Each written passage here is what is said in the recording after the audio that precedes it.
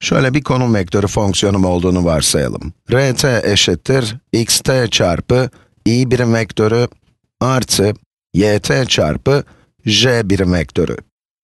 Bunun grafiğini çizeyim.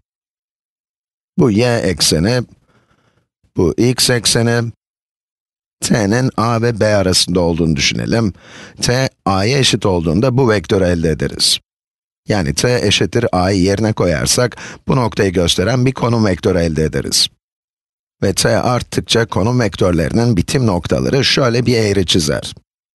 T, b'ye eşit olduğunda, şu noktayı gösteren bir konum vektörü elde ederiz. Yani bu bir iz tanımlar. Bu iz yukarı yönde gidiyor. Şöyle. Şimdi bir başka konum vektör fonksiyonu düşünelim.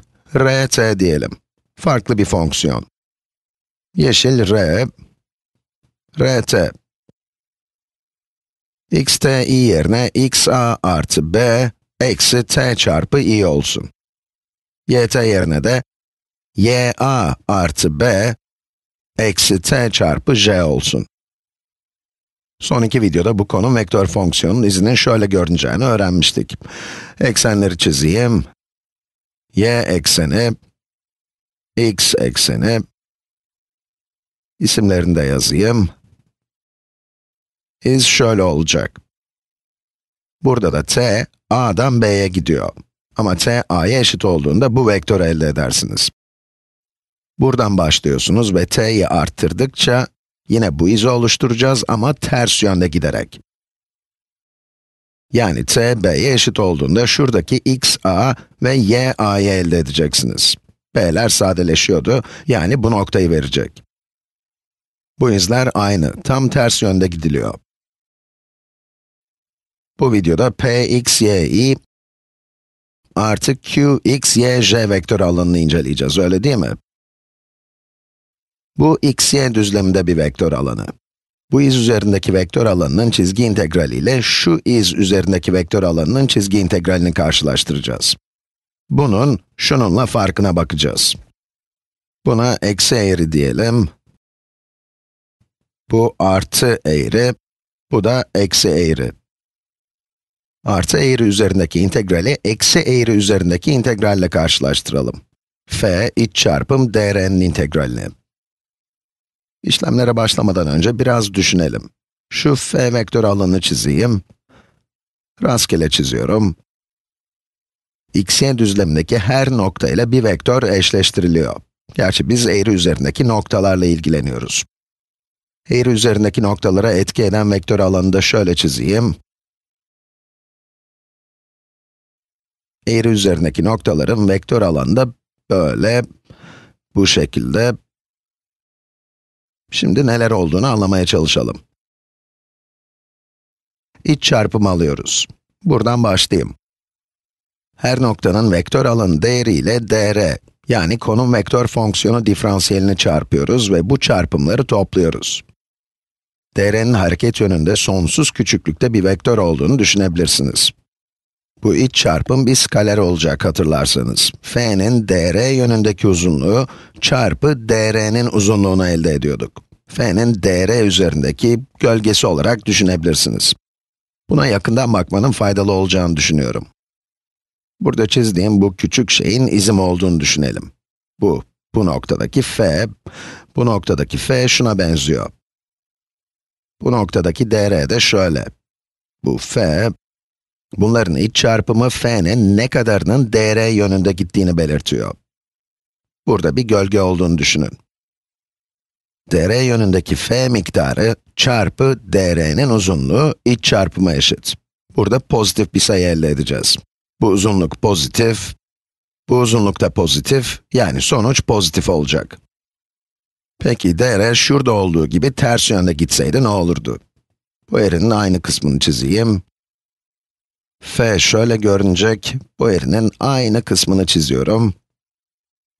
Ama şimdi dr o yönde gitmiyor. Bu noktada dr ters yönde gidiyor olacak. Eğriyi tam ters yönde çiziyoruz. Şimdi dr bu yönde gidecek. F iç çarpım dr'yi alırsanız, f'nin dr üzerindeki gölgesini veya f'nin ne kadarının dr yönünde olduğunu bulmuş olursunuz. Buradaki gölge ise dr'nin tam tersi yönde. Bu nedenle miktarları çarptığınızda eksi, negatif bir sayı elde edeceksiniz. Yönümüz şimdi öncekinin tam tersi. Burada f'nin gölgesi dr ile aynı yönde. Buradaki gölge ise ters yönde.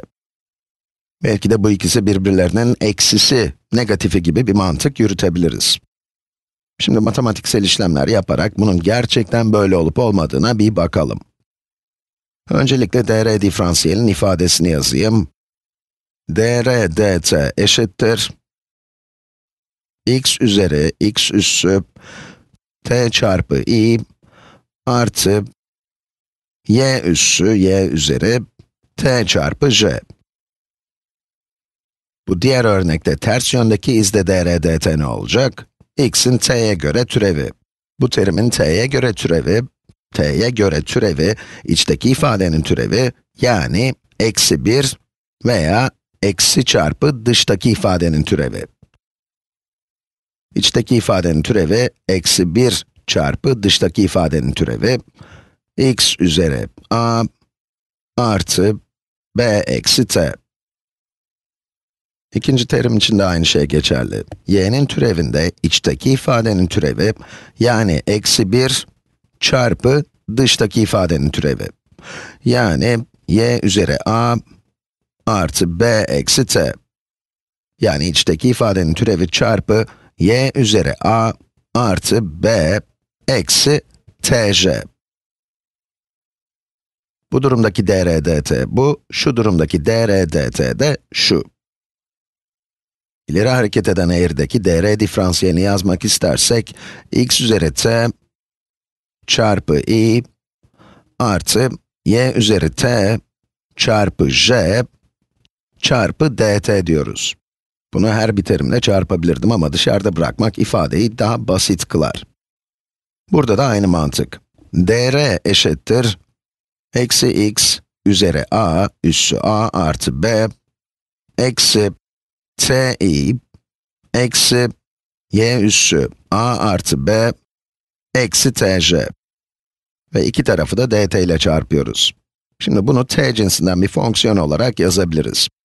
Bu pembe eğrinin integrali, t eşittir a'dan, t eşittir b'ye, fx t'ye, t, iç çarpım bu. Bunu yazayım, sonra sadeleştiririm. X üzeri t i artı y üzeri y üssü tj. Ve bunun tamamı çarpı dt. Bu skaler bir değer olacak, bir de dt skaleri var. Peki ters integrali alırsam neye eşit olur? Ters integral, a'dan b'ye, fx a artı b eksi ty a artı b eksi t iç çarpım dr. İç çarpım eksi x üzeri a artı b eksi ti eksi y üssü. Biraz daha sadeleştireyim, eksiyi dışarı alayım. Şuraya artı koyayım ve eksiyi dışarı alayım. Eksi skaler bir değer olduğu için eksiyi dışarı alabiliriz. İç çarpım skalerle çarpılıyorsa, iç çarpım skalerle çarpılıyorsa, skaleri dışarı alabiliyorduk. Yani eksiyi dışarı alabiliyoruz. Ve x üssü a artı b eksi ti artı y üzeri a artı b eksi tj kalıyor. Yani ileri hareket eden eğrininki bu, geriye hareket edeninki ise şu. Skaler örneğindeki gibi yerine koyma yöntemini uygulayalım. Yaptıklarımızın daha anlaşılır olmasını istiyorum. Burada sadece iç çarpımı aldım, yani eksi işaretini dışarı çıkardım. Bunun şu ifadenin eksi 1 katına eşit olduğunu söyledim. Burada yerine koyma yöntemini uygulayalım çünkü bunların birbirlerinin eksisi olduğunu size göstermek istiyorum. Mantıksal çıkarımımız böyleydi. Bu tarafta yerine koyma yöntemini uygulayalım. U eşittir a artı b eksi t. O zaman du eşittir eksi dt. Böyle değil mi? İki tarafın türevini alırız. dt eşittir, eksi du elde ederiz. T, a'ya eşit olduğunda, u eşittir, a artı b, eksi a.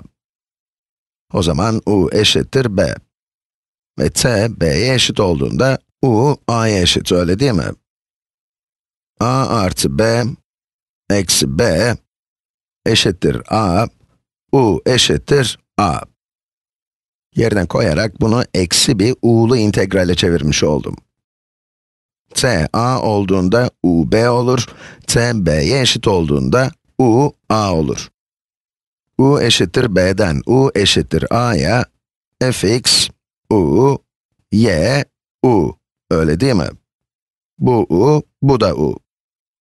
İç çarpım x üzeri x üssü u çarpı i, bu da u, artı y üssü u çarpı j. Şimdi dt yerine du koymam gerekiyor. dt eşittir, eksi du.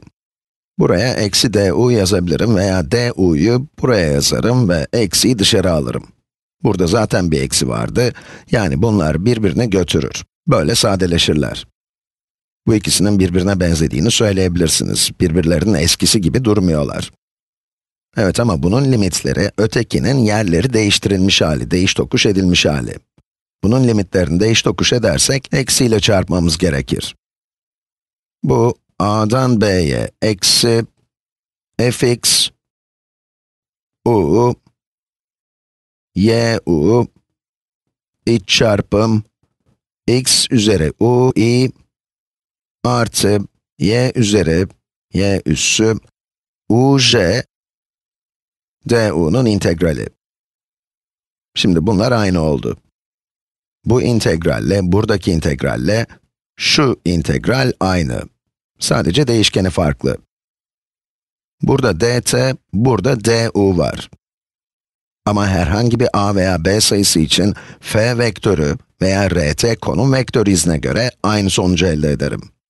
Özetleyecek olursak, vektör alanlarının çizgi integralini alırken yön önemlidir.